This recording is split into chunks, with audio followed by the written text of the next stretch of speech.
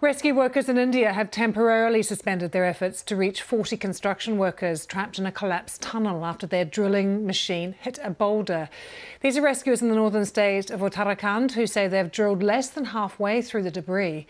They've managed to establish contact with the workers who have been trapped for a week now, but it's not clear how much longer it will be before they're freed. Temperatures as well are dropping. That's a real concern, just how cold it's getting there now at the moment too. Our reporter Andrew Clarence is there. Down that tunnel, around 200 to 210 meters inside, is a wall of debris. That wall of debris is around 40 to 50 meters thick, and behind that are trapped 40 men. It's been over 120 hours now that they have been trapped in there. Rescue operations are continuing. Today is the 6th day of rescue operations. Officials say the men are fine. They're communicating with them. They have oxygen, food and water.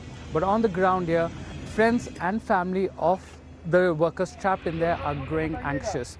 Officials say earlier today, they told us that new machinery was being flown in to be assembled here as a backup for the machinery that is already part of the drilling process. Now, what officials hope to do is to push enough pipes in through the debris till it reaches the workers, so they are able to crawl through to safety. But on the ground, as friends and families wait and the hours tick by, anxieties are growing. That was Andrew Clarence there outside the tunnel, just keeping us up to date with what is happening there in northern India.